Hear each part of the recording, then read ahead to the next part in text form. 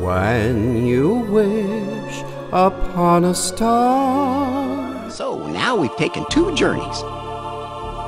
One to stop the darkness from spreading, and the other to put all the lost hearts back where they belong. To tell the truth, neither one was easy. But I sure was glad to be the cricket to write down what happened.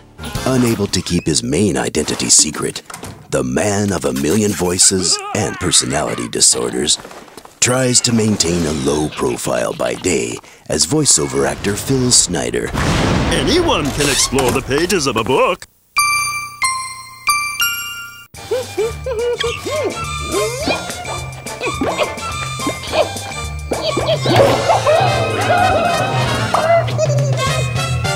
Well, jump in, Slowmo.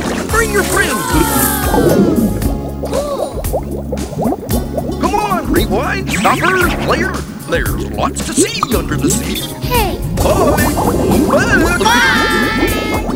Blockbuster Video. Wow. Pinky in the Brain.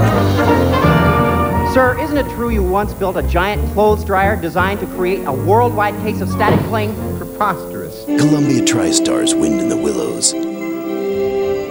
Oh, stupid animal that I have been! This is the end of everything! I, the popular and handsome toad, the rich and hospitable toad, must languish in this dungeon.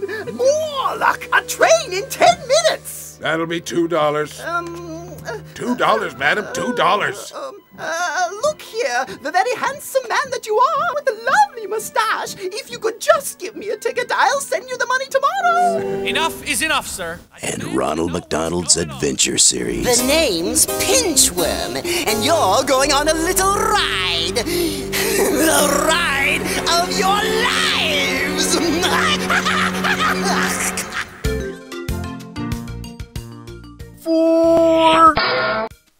Rob, did you mean F-O-U-R, as in the number 4, which is who you are, or did you mean F-O-R-E, as in, watch out, Mike Paul's about to bonk you on the forebrain?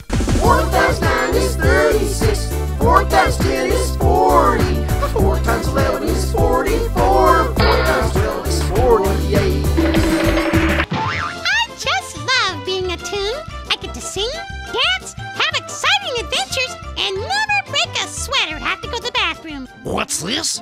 A barber shop for frogs? Huh, must be where people go to legitimize their lame excuses. When you wish upon a star, your dream